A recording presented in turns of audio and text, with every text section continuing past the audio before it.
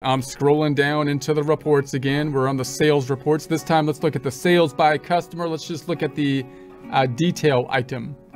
Sales by customer detail, range into the change in from 010122 tab, 123122 tab, run it.